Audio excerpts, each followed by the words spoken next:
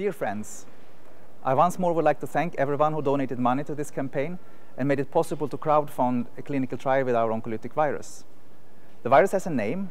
It is AdVince, in honor and great respect of the late Vince Hamilton, who made a commitment to finance a major part of this trial.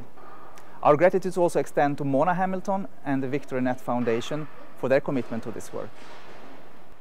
A very special thank you goes to Alexander Masters, who brought awareness to our project through his brilliant articles in The Guardian and The Telegraph. Alexander also initiated and organized eye cancer crowdfunding campaign together with Dominic Nutt and Liz Scarf. We are pleased to announce that the Swedish Medical Product Agency, as well as the Uppsala University Ethical Committee, has now approved initiation of clinical trials with AdVince to treat patients with neuroendocrine tumors. I would like to start to thank Mona and Vincent Hamilton and the Victor Annette for the kind support to this new study with a new virus in our patients.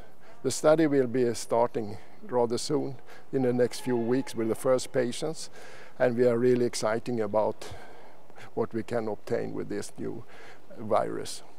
The study will be done first in a dose increasing step and then go on to a long-term study.